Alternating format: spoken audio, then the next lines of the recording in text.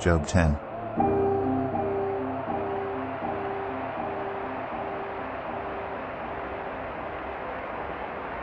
I loathe my very life.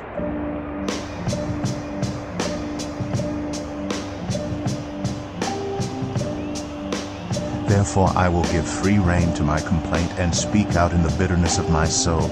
I say to God, do not declare me guilty, but tell me what charges you have against me. Does it please you to oppress me?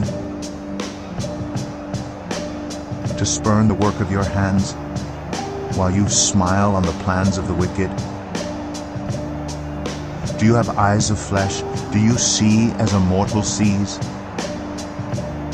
Are your days like those of a mortal, or your years like those of a strong man?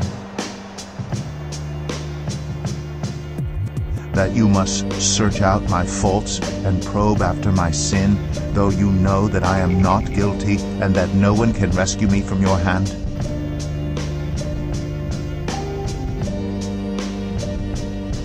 Your hands shaped me and made me.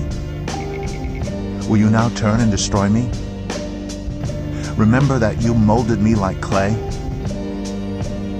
Will you now turn me to dust again?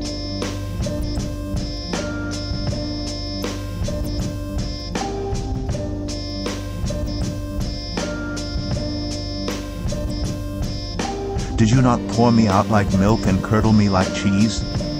Clothe me with skin and flesh and knit me together with bones and sinews? You gave me life and showed me kindness, and in your providence watched over my spirit.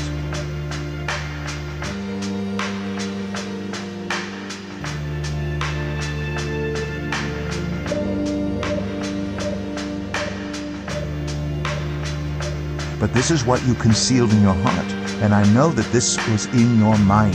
If I sinned, you would be watching me and would not let my offense go unpunished. If I am guilty, woe to me. Even if I am innocent, I cannot lift my head, for I am full of shame and drowned in my affliction. If I hold my head high, you stalk me like a lion, and again display your awesome power against me. You bring new witnesses against me, and increase your anger toward me. Your forces come against me, wave upon wave. Why then did you bring me out of the womb? I wish I had died before any eye saw me.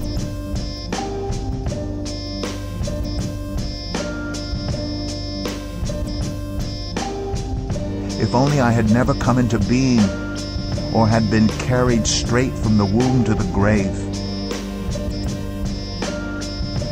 Are not my few days almost over? Turn away from me so I can have a moment's joy before I go to the place of no return,